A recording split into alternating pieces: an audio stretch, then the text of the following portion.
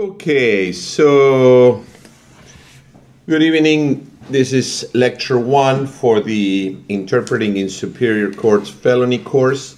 It's a continuation of the Interpreting in Superior Courts misdemeanor course. This is a kind of a continuation. Usually this class, felonies and misdemeanors, is offered in one 10-week course without any interruptions. In this case, we divided in the hybrid program the misdemeanor first, then there was a final exam, and then the felony. Because there is a lot more material in misdemeanor, you as an interpreter will be participating in misdemeanor court a lot more than in felony court. And there are many different variations of that material.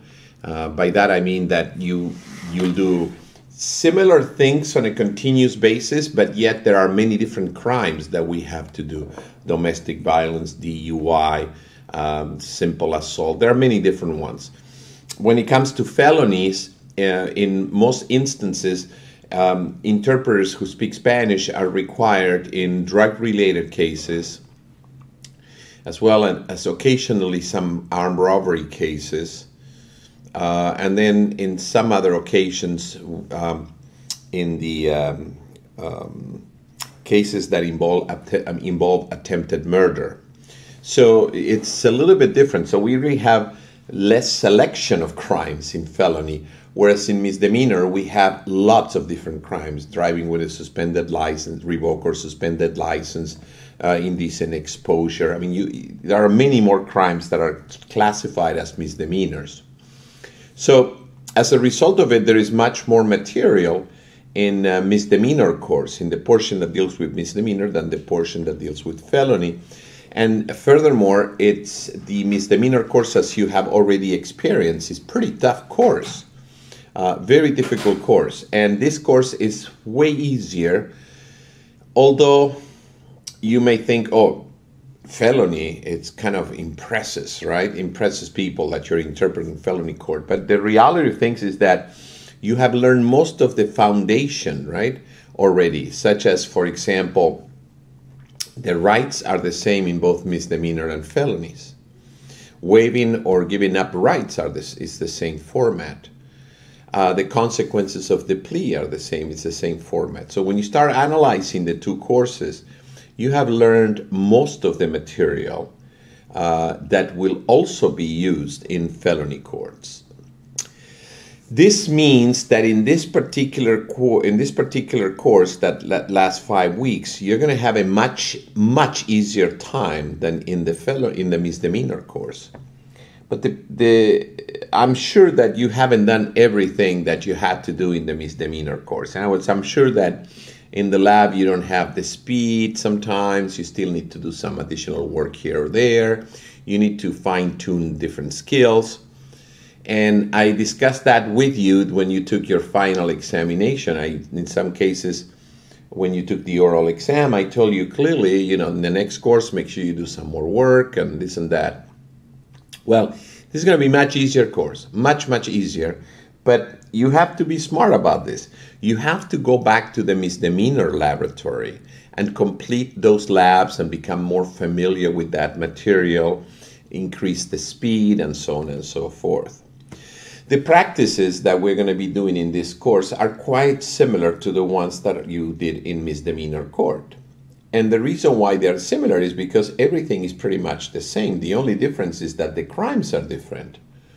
So, the only main difference really is the type of crimes, and sometimes the fact that instead of probation you talk a lot about more parole, and also the fact that the way that the judge sentences defendant in felony court is a little bit different, not much more different, but a little bit different than in misdemeanor court. So we have a situation here where this course is, after, you know, it's like the way I look at it is that you went all the way uphill in the previous one. Now you're going downhill. You're going downhill, but not very steep, right? So you're really having a lot of a lot of a lot of good time. You're going to have a lot of time available, and I don't want you to, I guess, waste that time by not doing anything. I want you to complete this course, and you're going to find that you're going to have a lot of more time compared to what you had in misdemeanor. But go back to the misdemeanor course and start getting the speed in the simultaneous, start getting some of this nuisance in the transfers, review some of those structures. Some of you really need to do a lot of work on it.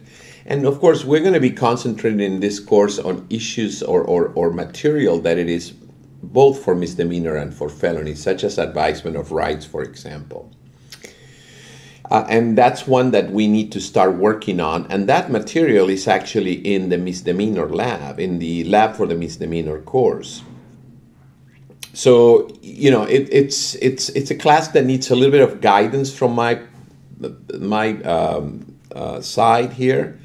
Because in the misdemeanor, you always had something to work, something to study and all that. Here, you may find yourself that from 1 week to the next, you don't have much lab work in your felony, but you do have a lot of work in your misdemeanor.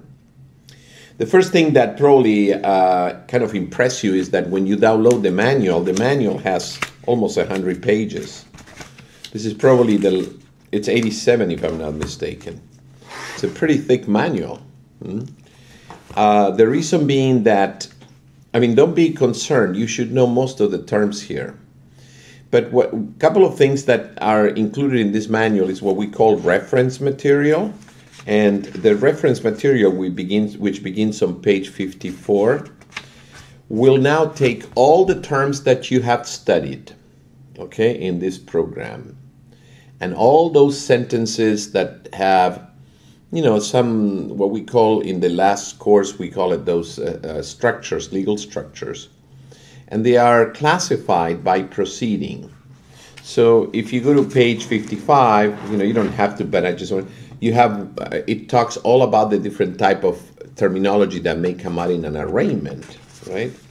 And then on page 56 is on a proceeding called progress report. And then on 57 is when the change of plea, when the defendant, similar to Judge's Bench Guide Parts 1 and 2. But you will find the phrases that are usually used. And that may include new material because it includes also the courtroom jargon there. So it's very valuable information. Preliminary hearings, we have everything. And not only that, it has all the motions, all the objections, okay? It has all the vocabulary that applies to jury instructions. It's extremely valuable. The state exam doesn't include too much jury instructions. They should though, but doesn't include it simply because the state exam feels that jury instructions is something that you won't do on a regular basis. And that's kind of true because these jury instructions are only used when you have a trial, when you're interpreting in a trial. And we haven't actually looked at trials, but in this class we will. And the interpretation of a trial is very demanding, but you don't have that many trials on an average month of the year. There are, however, some interpreters that are assigned to long calendars or some interpreters that are assigned to jury trials only, and those are only interpreting trials. They're interpreting trials all the time. But lately, they are not. Most interpreters coordinator prefer to kind of float the interpreter in different areas. So we don't do that many trials. But when you do a trial, the vocabulary that is used in terms of the jury instructions and things like that is very, very challenging. So here, this will give you all that information about jury trials, all the key expressions. And then there is one part on sentencing, page 68 and 69, if I'm not mistaken. And those are the expressions, the phrases. And then it also has juvenile court on page 70. That's a completely different vocabulary. It's a different animal, juvenile court.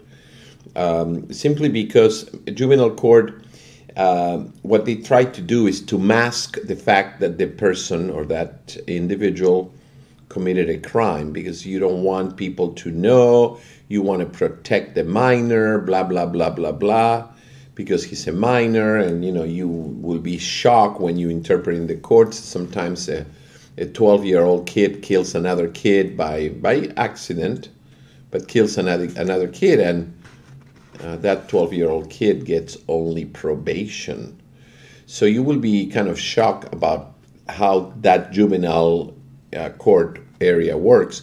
And then what they do in general in juvenile court is they mask the meaning. For example, they would not use, just to give you an example, felony. They will use, it's a 707B offense. It's a violation of section 707, subsection B of the Welfare and Institutions Code, because that's what regulates juveniles. And you can see how different it is than felony, right? They don't want to say the word felony. They don't want to say the word misdemeanor. So, in fact, they don't want to say complaint. They use petition. They don't want to say DA. They use petitioner. So we have all these variations that apply to juvenile. The state exam up to this point, does not include juvenile terminology. But in jurisdictions, when you become certified, that's probably one of the first places where you're going to be going to interpret. And I wanted you to have the key structures, because otherwise you will be completely lost in juvenile court. The same thing is true for what we call, children's court. Children's court now, see, in juvenile court, it's the minor, the child commits a crime. In children's court, the minor is the victim of a crime, usually by the parents. Sometimes the mother and the father hitting the kid, sometimes the mother and the father basically assaulting the kid, and you may say that's not possible. Oh yes, it is possible. You see a lot of interesting and very sad things happening there. So children's court is also a type of terminology that kind of masks everything. And they use a lot of different numbers. They use a lot of different cases to refer to different things, like a Dennis H is a preliminary hearing, a Dennis H hearing. They will never use the last name of the child. They use the first name and then the first letter of the last name, and neither do they do that in juvenile court. So that's important for you to have. We briefly discuss it here, simply because the structure in the legal system, at least in California, so I'm talking about California, I know some of you are from the East Coast, but in California we have misdemeanors are classified they're heard in, misdemeanor and felonies are heard everywhere, really. But when it comes to now, after the preliminary hearing, when it really goes into, when the judge determines that the defendant is going to be bound over to Superior Court for trial, consignado al Tribunal Superior para ser juzgado, and because that expression is going to be used any time that the person committed a felony. So it goes to Superior Court, and then the case starts all over again as a felony. And in that Superior Court, they deal with felonies, and they also deal with juvenile, and they also deal with children's court, and they also deal with civil court. So Superior Court here in the, although nowadays everything is superior, 20 years ago, there used to be municipal court where you heard misdemeanor cases, and Superior Court where you heard felony, juvenile, children's, civil, probate, and all that stuff. Courts. There is some value to learning some of these particular proceedings in a felony course. Not because they are felonies, but because when the interpreter is sent to interpret in a felony case, the interpreter is going to be sent to felony court. And felony court may have 10 floors, and in floor number 3 is all juvenile, and in number 4 is all probate, And when you are interpreting there, you may be going to, the real felony, like attempted murder, like criminal jurisdiction, but you may also be asked to interpret in juvenile court because it is part of the building. So we want to look at that as well. So we have that, and then what's interesting also is that in some trials, in some specific trials, it's possible that that there will be expert witness testifying. And when there is an expert witness testifying in a trial, you need to interpret using the simultaneous technique for the benefit of the defendant who speaks Spanish, obviously. And they could be an expert witness in firearms, expert witness in forensic pathology, it could be expert witness in drugs, it could be expert witness in gang terminology. And this reference material includes some vocabulary for those particular areas. So expert witnesses are also included here. So you have really a good reference material so that when you start working in the court system, you can take that with you and have it available. It's going to be very handy simply because you will find that it is divided into different proceedings, particularly the first 6 months that you start working in the courts. Mm-hmm. So, do you have to study that reference material? No, I'm not going to ask you to study that. I will have to tell you, I do want to tell you that most of the material in this book, you know it all already.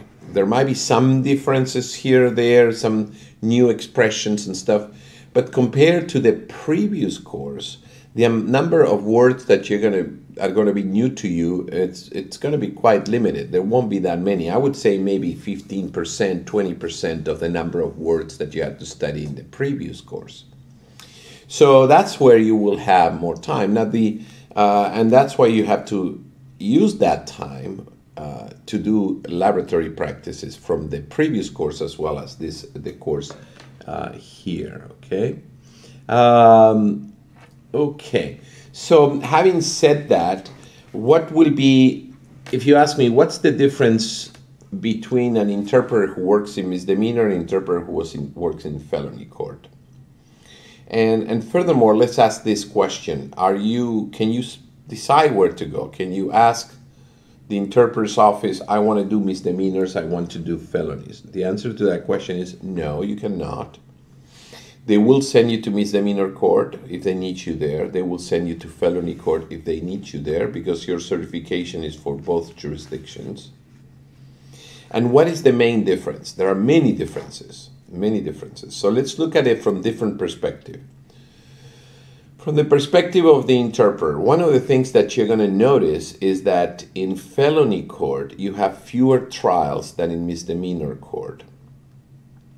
You have a lot more pleas, guilty pleas. You will also notice that most pleas in felony court are guilty pleas, not no contest pleas. You will also notice that everything takes longer in felony court. And the reason being the following. You have to remember that when you go to felony court, it's because you committed a felony, right? And if you commit a felony, your punishment will be served in state prison. One of the characteristics of serving time in state prison is that you don't get any credit in state prison. In other words, if you have to serve 3 years, you're going to be there 3 years. Whereas if you are in misdemeanor court, then you deal mainly with county jail. And in county jail, you do have a lot of credit. So what happens when the defendant committed a felony that has the potential of 6 years in state prison? Well, the defendant is in the process of being prosecuted, right? So it's being tried. So the defendant is going to make, or his attorney, is going to do whatever it takes to make sure that everything takes longer because that defendant, while the defendant has to appear in court, will not be sent to state prison, will remain in county jail. And while remaining in county jail, all the credit will apply. So that means that if the attorney can is a good attorney and can keep that defendant in jail for 1 year, you may end up leaving jail and going to state prison with a credit of 3 years. Meaning that now when you go to state prison, you have already credit for 3 years. Your punishment is 6 years, so you only serve 3 years. And those are actual 3 years.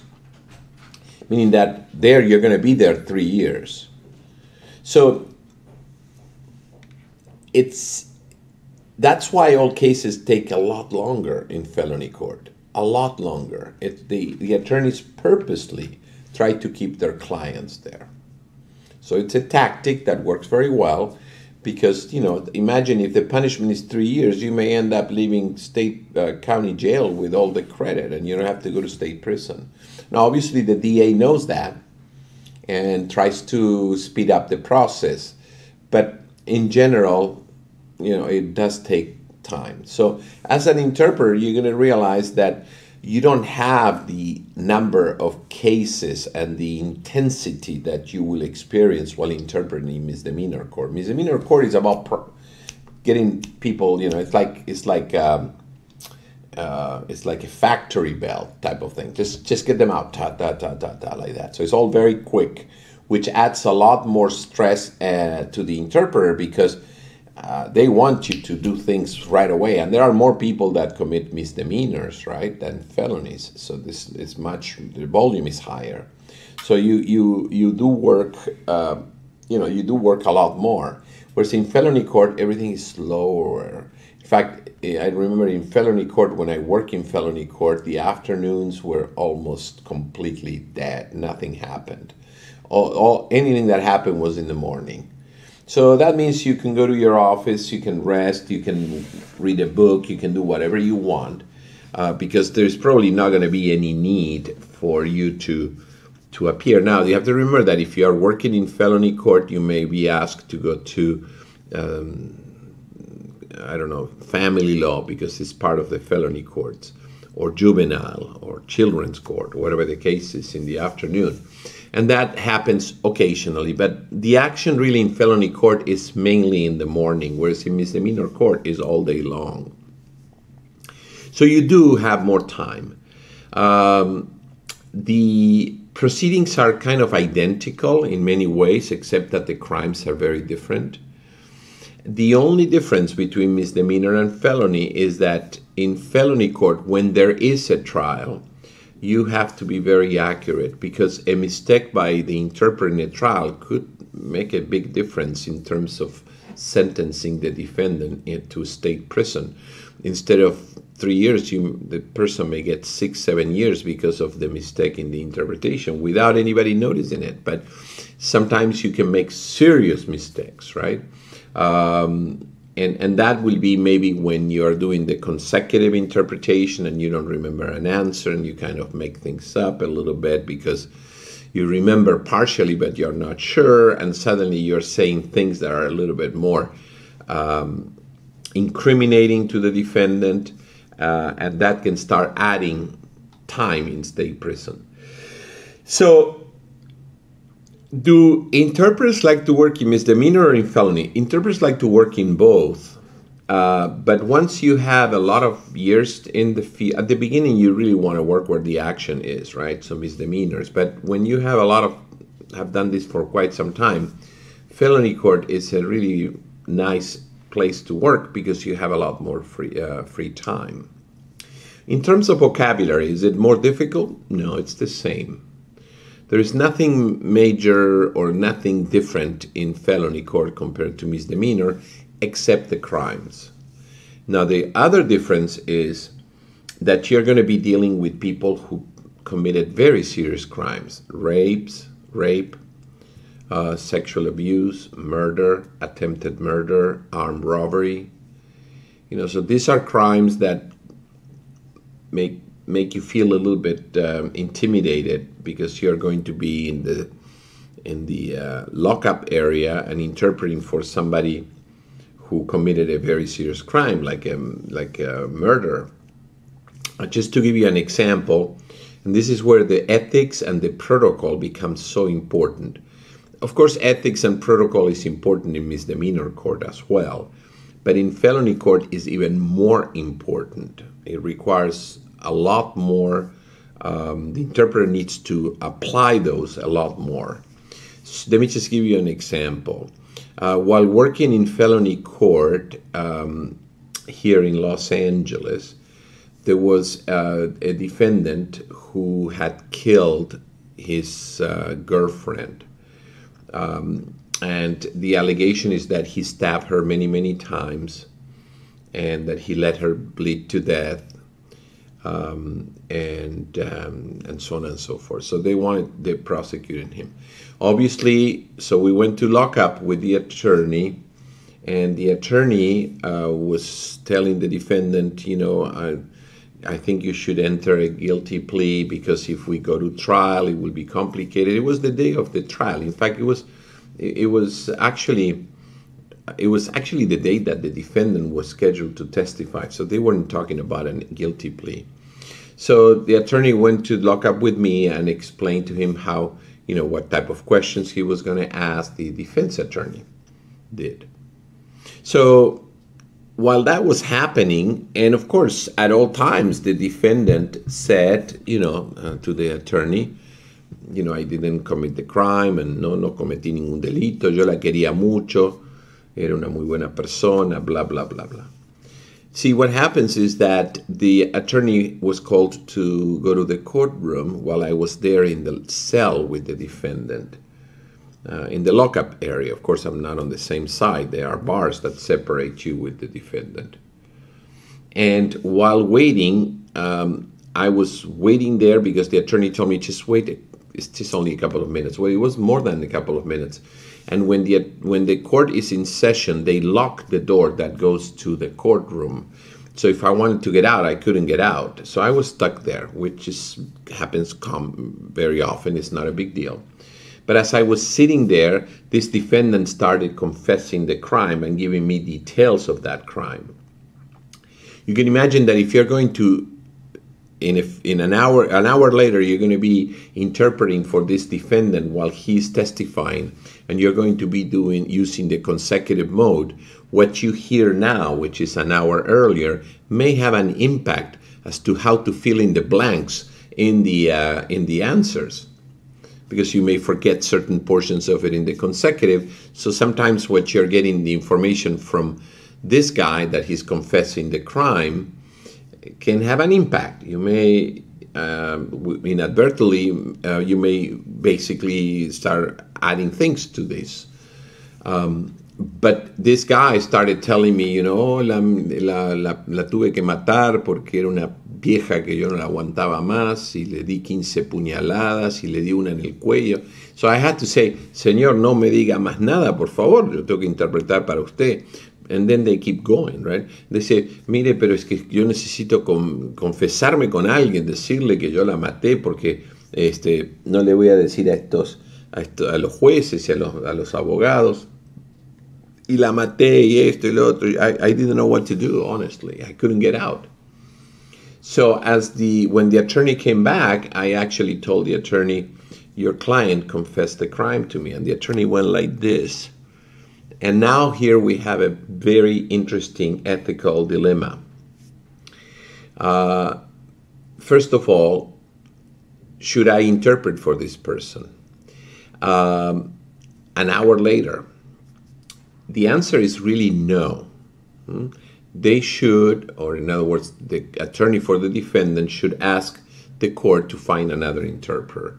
But that will be very risky, because if I have been interpreting in that trial for about 3 weeks, and then suddenly I'm not interpreting for the defendant, because when you're doing a trial as an interpreter, you're interpreting for the defendant. So most of the time it's simultaneous while the case is going on, but when the defendant is testifying, you have to go to the witness stand and interpret with the defendant using the consecutive mode. So the answer to that question is no, I should have not. And the attorney, but if the attorney asks for a replacement of the interpreter, then the DA will wonder why and can ask me to now become a witness in this case and ask me questions about why. And it's under penalty of perjury, so I would have to tell the truth. And therefore, as a result of it, one question will lead to another, and then the attorney, the DA, may end up knowing that this guy confessed everything to me. So the attorney said that, told me, we're not going to do that. You're going to interpret. She said, are you going to be okay? I said, sure, I'll be okay. I'm going to interpret, but it was kind of awkward because questions were asked and the answers provided had nothing to do with his confession, right? And you have to have an incredible amount of concentration not to mix both versions. And the best way to do in cases like that, if you find yourself in a case like that, is to basically stop the defendant often so that you're interpreting very short segments. What you don't want while using the consecutive is to have any type of uncertainty that you don't know. You don't remember this or you don't remember that, or the answer is too long, because that's when you, without knowing, will fill in the blanks by using the version that was given to you by the defendant in lockup. So these are, issues that do not occur in misdemeanor court. These are issues that, in a way, tell you how serious it is to interpret in felony court. It really is a serious matter, particularly when you're interpreting in a trial. If it's just a plea, or if it is just a conversation, or they're talking about, they meaning the attorneys, and they're talking about the case, or whatever the case, whatever it is, that's not too complicated. But when it comes to trials, felony trials are the most difficult ones. So you have to be aware of it. Hopefully, you won't get felony trials for some time. They're not going to give them to you right away. Hopefully. But I had students who passed the exam, and the first day they go and work, they were in a felony trial. So there are no guarantees. So that's kind of the difference between the two. And in terms of what you need to learn as an interpreter, there are certain things that we're going to be discussing throughout this course that are very unique to felony court. One example, when they sentence the defendant, the judge will always, in a felony case, indicate the low, the high, and the midterm for that crime.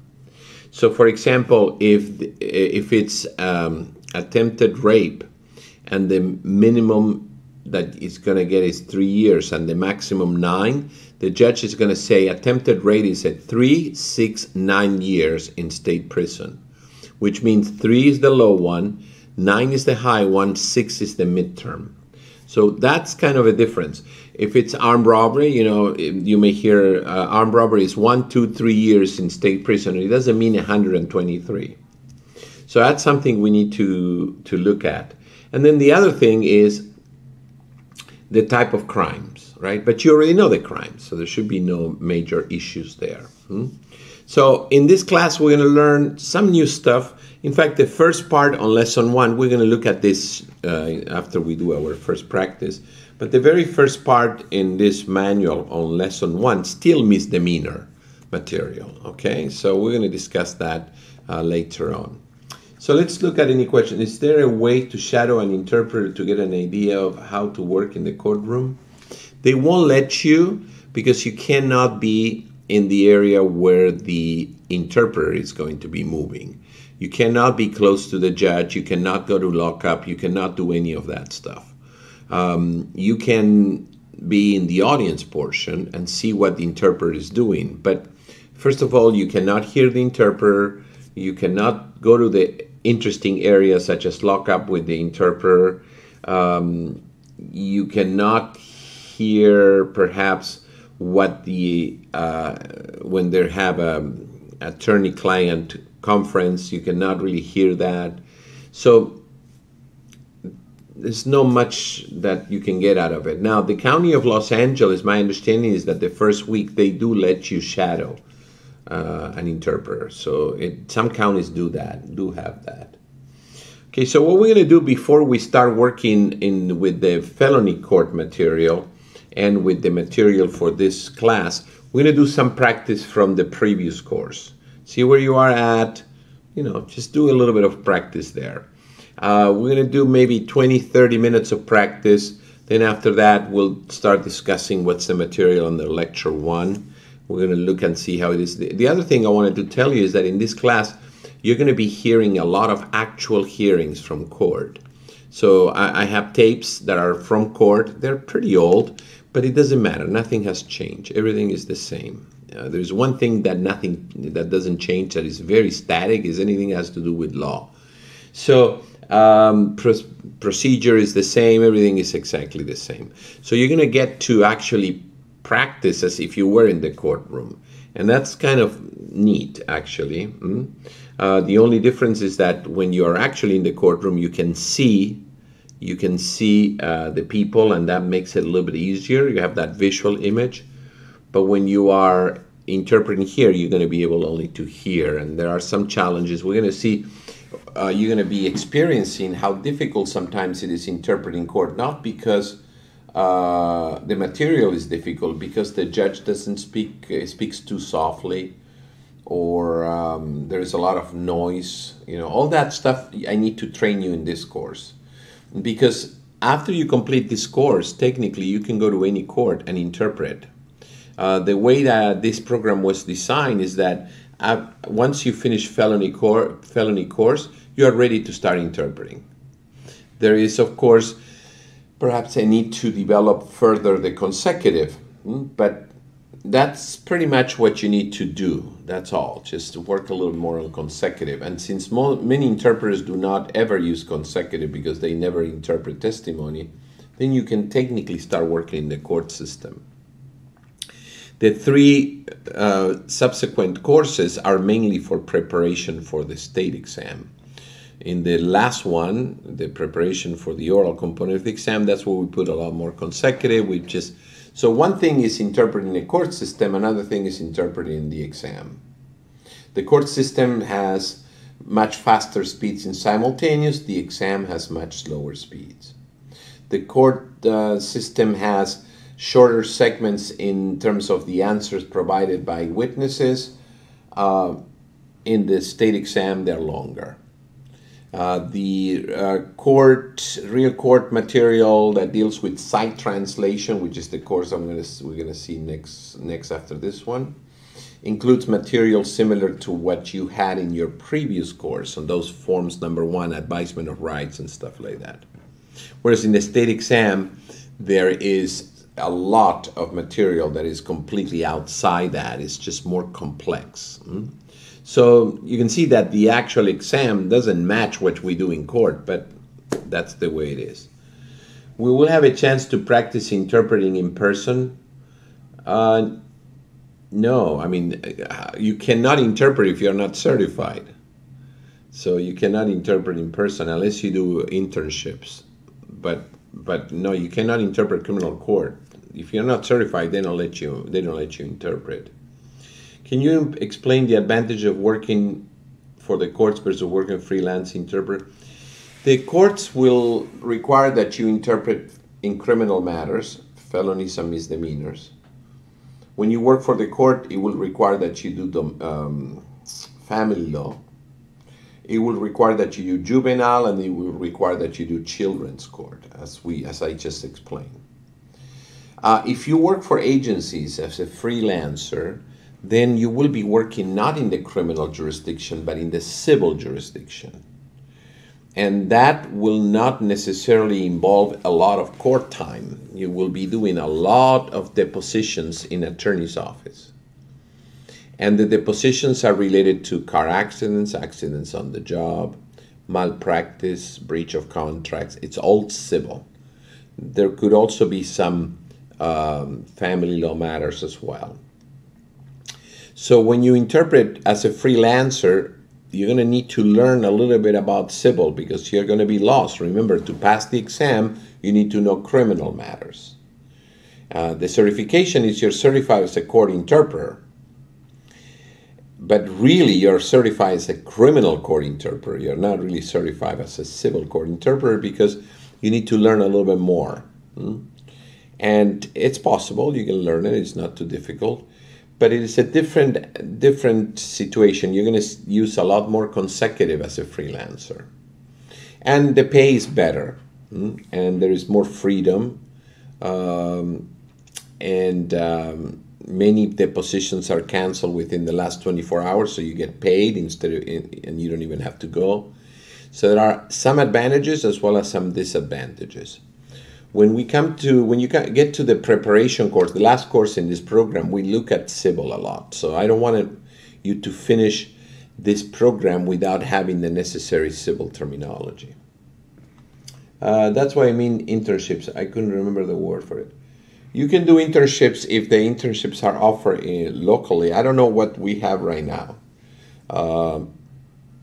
You can always send an email to Nora, N-O-R-A, @interpreting.com, and she's the one that handles internships. So feel free to do that. I think what we're going to do next is then a simultaneous practice from the previous course, and other ones, towards the end I'm going to introduce something new. But let's see where you are at in terms of that. I'm not going to monitor this first part as we did last time. Remember, I monitored you after the break. I'm not going to be monitoring this part. I just want you to, it's been a couple of weeks or so, and that's basically, what we want to do. I just want you to start getting the flow. You were offering that a few years ago. Yeah, we are still offering it, but the problem is not us. The problem is the internship. Because of COVID, sometimes they have some internships over the phone. Sometimes they don't. So we don't know what's available. So that's something that changes every quarter. Are we able to access the material from the previous course? Yes. The material, actually, you will be able to access the practices from the labs from the previous courses, from all the courses. All you have to do is click where it says Access Online Lab on the left. And then here it gives you simultaneous and consecutive techniques. Those are the first two courses you took. And then the next one is misdemeanors and felonies. So when you access that, you're going to see that it has everything in a 10-week format. So the first 5 weeks corresponds to misdemeanor. The other weeks correspond to felonies. And I will explain this further today when before the end of the class, so that you know how to access the lab and what will be the things that I recommend that you do. Okay, having said that, let's do some simultaneous practice now for maybe about 25-30 minutes, okay? So no monitoring, so don't worry about it. You don't have to access the monitoring site. You will, however, after the break, all right? So let's do that. This is going to be simultaneous. It starts in about 30 seconds.